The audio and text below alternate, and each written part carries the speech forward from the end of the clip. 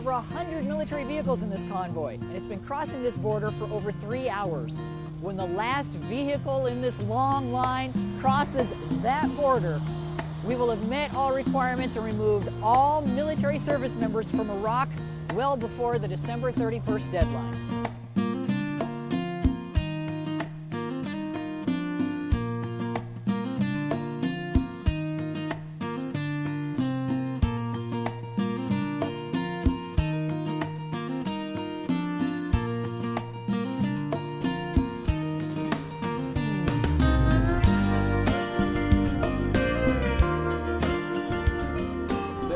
According to the U.S.-Iraqi security agreement, all of the U.S. troops must leave Iraq by the end of 2011, and all of the U.S. bases must be shut down or handed over to the Iraqi side by the same deadline, December 31st, 2011.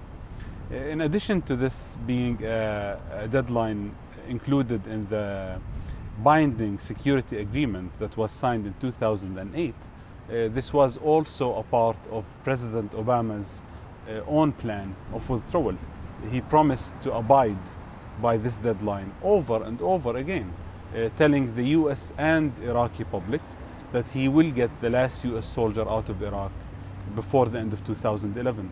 This is a major historic achievement, I think, for millions of Americans who have voiced their opposition to the Iraq War.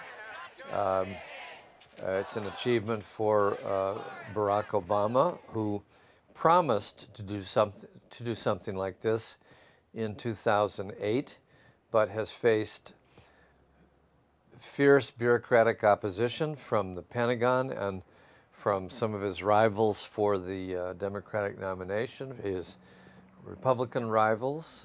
It's not been an easy path. And it's also, I think, a victory for sovereignty for the Iraqi people. You know, a few years ago, 5 or 6 years ago, the Iraqi parliament was against the US military presence, while the Iraqi prime ministership was for it. And that trend continues to exist in Iraq. In the US, there is a similar trend. While the Obama White House was consistently against the long-term military presence in Iraq, the Pentagon always gave statements contradicting with the White House's plan. Actually, the Pentagon continues to attempt to leave trainers in Iraq, or leave thousands of troops and rename them as trainers. So there are many attempts, including keeping these trainers under a NATO umbrella, some other attempts of giving them immunity according to an Iraqi executive order. Many attempts to continue the US military involvement. But overall, I think the reason why the US will end up withdrawing the last US soldier from Iraq will happen because of a perfect storm. Things that happened together at the same moment that led to the US withdrawal. These include the Iraqi public pressure. Iraqis put so much pressure. They worked very hard. They elected parties that were against the occupation. They went in demonstrations. They signed petitions. They went on, speaking tours. There's so much work inside Iraq just to emphasize the importance of a complete withdrawal. And I think that ended up putting enough pressure on the government to abide by public opinion, because the government knew that it will be a political suicide to go against this tsunami, the Iraqi tsunami of public opinion demanding US withdrawal. Since the beginning of the US war on Iraq in 2003, that one thing has been consistent. From very shortly after we invaded, up until today, there has been one consistent factor, which is the sentiment of Iraqis, regardless of how we choose to categorize them, has been unified in one area, that they wished from the start for the US to leave. Poll after poll has shown that approximately somewhere between 70 and 80% of Iraqis wanted the U.S. out. The problem that we have now is that the U.S. intervention is not only through the U.S. military, through the Department of Defense military, because unfortunately there are thousands of other U.S. personnel who are in Iraq under the State Department command. The current plans for the State Department are to leave 16,000 personnel in Iraq after the end of 2011. These are very problematic. 16,000 personnel, this is as large as an army division. It's a huge footprint. These 16,000 include 8,000 armed security contractors, armed mercenaries, another 4,000 or 5,000 so-called lifeline contractors, you know, the contractors who cook and wash dishes and whatever. And the rest are employees in 5 different sites that the State Department will maintain in Iraq. This includes the huge embassy in the Green Zone, the largest embassy in the history of humankind, and it includes 2 consulates and 2 diplomatic missions spread around the country. There are other sites as well, some airport sites, some police training sites. It's a massive mission. I don't think it is a mission that is appropriate for a diplomatic mission. It's unparalleled. There is no equivalent of this mission in the world. I mean, just look at the size of the Iraqi diplomatic mission in Washington, D.C., and compare it to the size of the U.S. diplomatic mission in Iraq. It's unbelievable. It's very disproportionate.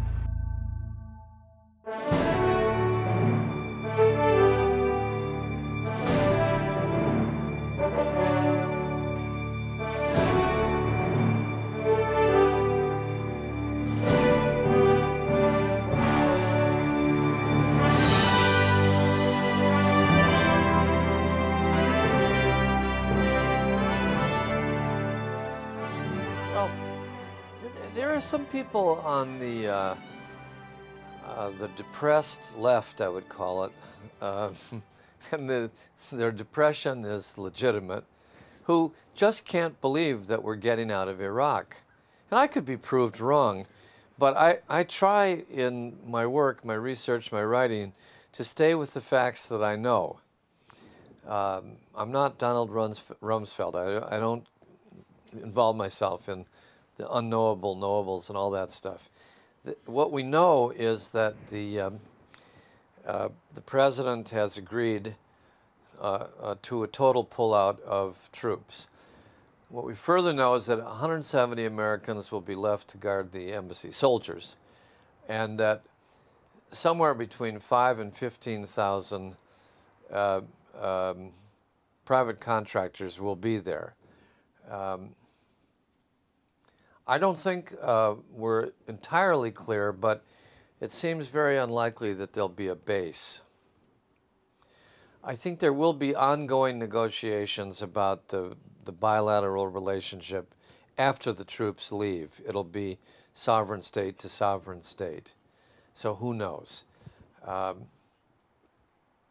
Some people think the whole issue, the whole moral issue apparently, is whether 0 Americans are left in Iraq with 0 capabilities. Well, I would advise them to pay attention to that, but not make it the only issue.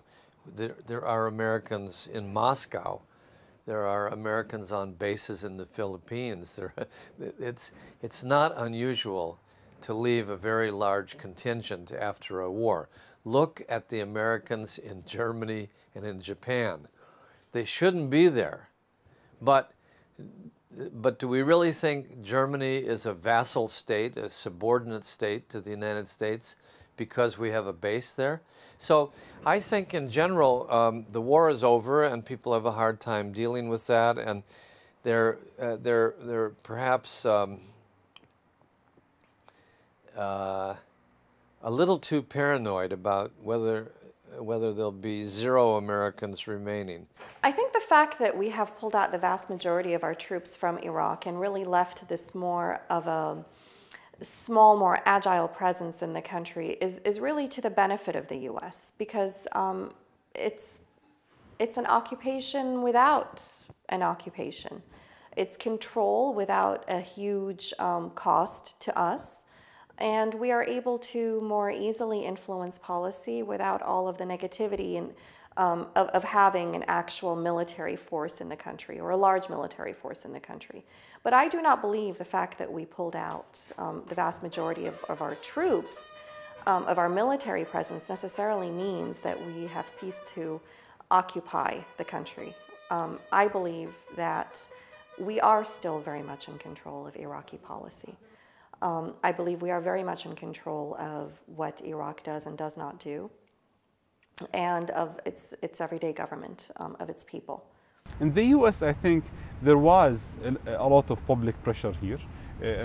We shouldn't forget that one of the main reasons why President Obama was elected was his positions on Iraq.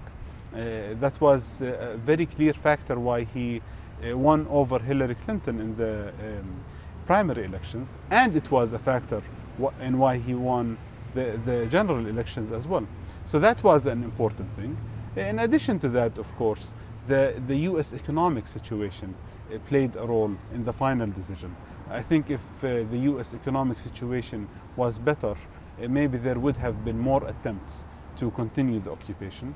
But the US government found itself in a place where it cannot afford continuing the very expensive occupation of Iraq. The other remnant of the US occupation of Iraq is, of course, the largest embassy in the world, the largest US embassy in the world, the largest embassy of any country ever built in the history of man, remains in Iraq.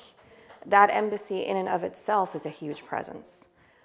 It has roughly 8,000 employees. It has and all the support that they need.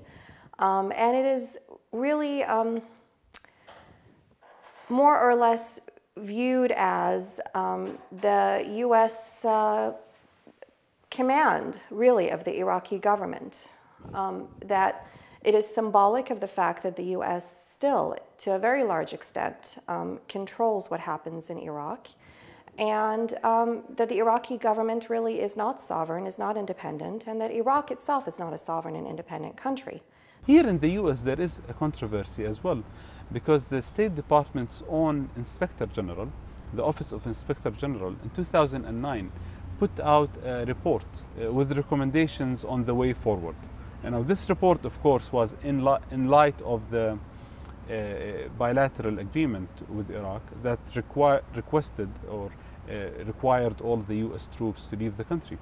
The Office of Inspector General recommended two major things.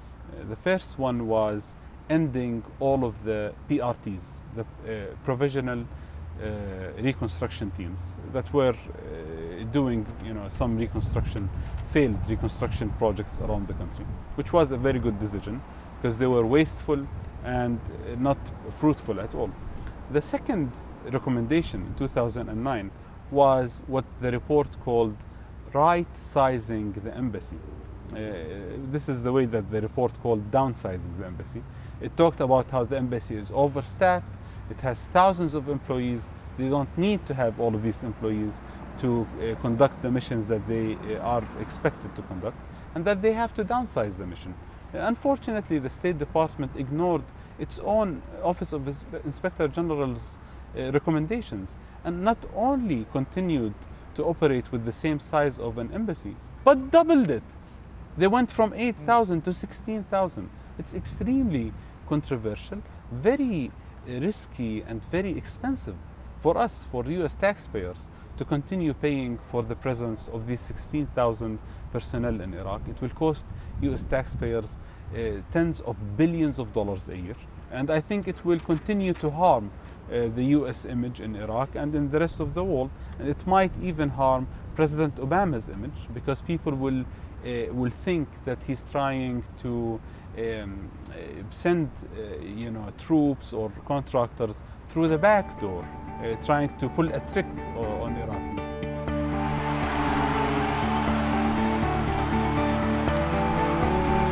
Hello, everybody. Hello, Fort Bragg. All the way. It's harder to end a war than begin one. Indeed, everything that American troops have done in Iraq, all the fighting, and all the dying, the bleeding, and the building, and the training, and the partnering, all of it has led to this moment of success. Now, Iraq's not a perfect place. It has many challenges ahead. But we're leaving behind a sovereign, stable, and self-reliant Iraq with a representative government that was elected by its people. We're building a new partnership between our nations. And we are ending a war, not with a final battle, but with a final march toward home.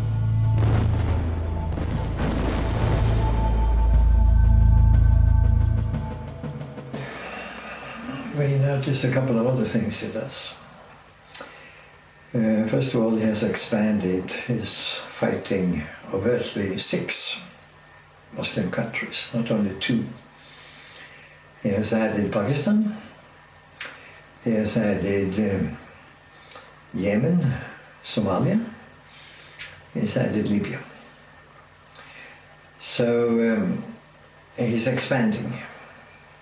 Point 2, he has changed from Pentagon to CIA. The warfare is more secret than it used to be, and we know for sure that he's fighting in a lot of other Islamic countries, but not in any declared way. So he's using, of course, drones, according to CIA data and coordinates. In other words, may very well be that troops in the traditional sense, the kind of troops that break through doors and terrorize, frighten to death families and shoot a couple of them and interrogate some others, that'll probably decline. In a sense, he has already exited because those drones are to a large extent controlled from Washington. Incidentally, by women soldiers who don't like direct combat. Now with drones and sitting in front of a computer and plugging in some coordinates, they escape from the emotional troubles they otherwise might have had. So you can say that if he exits in the classical sense, and you have troops returning home, that doesn't mean a stop to the warfare, because the warfare has already exited. So that's one thing, and it says a lot about Obama. He's a liar and a hypocrite. And not one single word he says should ever be taken seriously, because it probably means just the opposite. It's just the rhetoric, can say, veil drawn over the facts.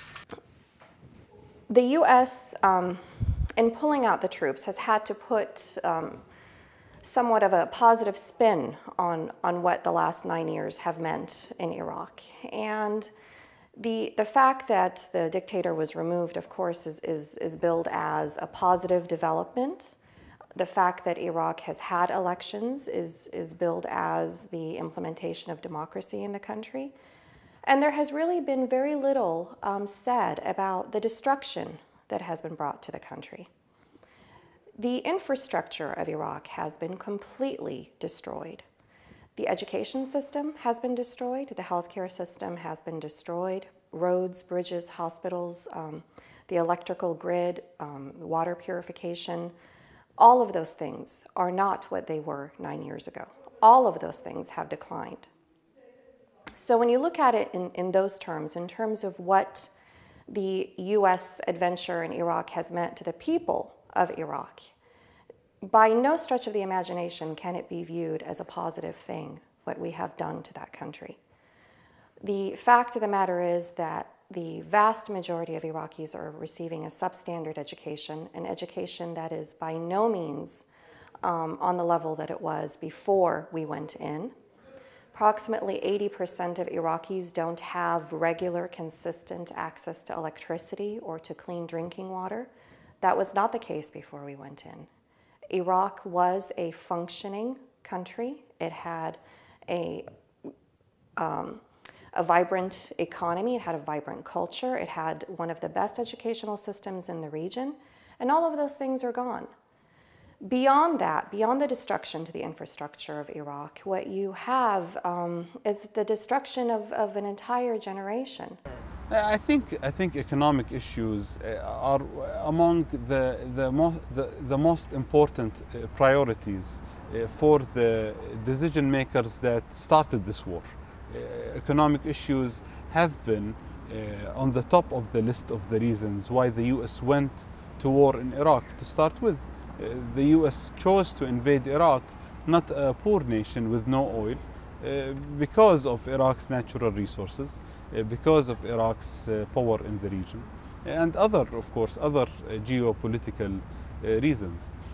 But the last 8 years, I think, there was a massive failure in investing Iraq's wealth. The U.S. spent around $1 trillion. Iraq spent another $1 trillion. It went all wasted. Iraq is still a country that does not have basic services. There is no electricity or water or education, or the very basic services that Iraq used to provide to its citizens are lacking these days. But one of the reasons that why the U.S. went to Iraq was definitely to attempt controlling Iraq's oil, to attempt controlling who has access to Iraq's oil. What do we know about oil? Well, we know that the Iraqis want to sell their oil to consumers. They don't want to drink their oil. We also know that the group of establishment wise men convened in 2007 to find a face-saving way out of Iraq, known as the Baker-Hamilton Group, Baker being the baker of the oil industry and the Republican establishment. It's not hard to understand what they're talking about. Quote, the United States should encourage investment in Iraq's oil sector by the international community and by international energy companies. The United States should assist Iraqi leaders to reorganize the national oil industry as a commercial enterprise, and so on and so on and so on. So that was part of the agenda. I don't think it drove the agenda, but I think it was part of the agenda. And the Western oil companies are back bidding. But as to the actual law that the Bush administration and the neocons were pushing with all their might, it's never passed the Iraqi parliament. It remains paralyzed in disputes, I think, over the control of it, first of all, and the royalties. So I think it would be a big mistake to have a kind of dour conclusion that the oil companies won. With regard to Iraqi oil, which I don't believe any serious person can deny was a major motivating factor in our decision to invade and occupy Iraq, time will tell what benefit U.S. corporations will reap from our occupation of Iraq. But the fact of the matter is that the U.S. has absolutely pushed for and gained the Iraqi change in position in terms of its view of its oil. So there has been this pressure on the Iraqi government to commercialize the oil industry more and more, to permit Western oil companies, energy companies, to obtain contracts for the long-term control of Iraqi oil.